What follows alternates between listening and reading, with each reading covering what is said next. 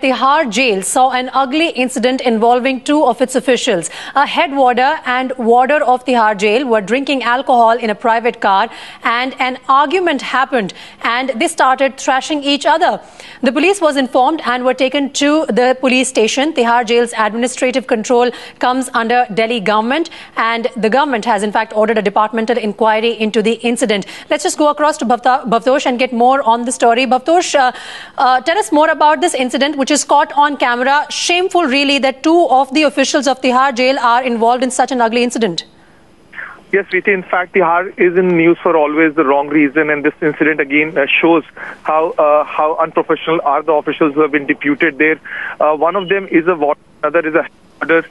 They both completed their duty at around 7 in the evening, and then when they were heading back to the staff quarters, which is also inside Tihar jail premises, both of them had drinks, and then they had an argument.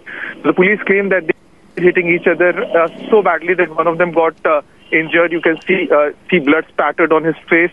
After which passers-by heard commotion. They came to the spot. Instead of leaving the spot, the two continuously fought with each other. Some of the passers-by then filmed this, and they in fact informed the police. Now, initially, it was believed that the two suspects could have been police officers, but subsequent investigation by the police revealed that they are Tihar jail officials. In fact, once they realized that they have been caught by the police, they did not press charges against each other. But Delhi police have informed their counterparts in Tihar jail, and both of them have been suspended.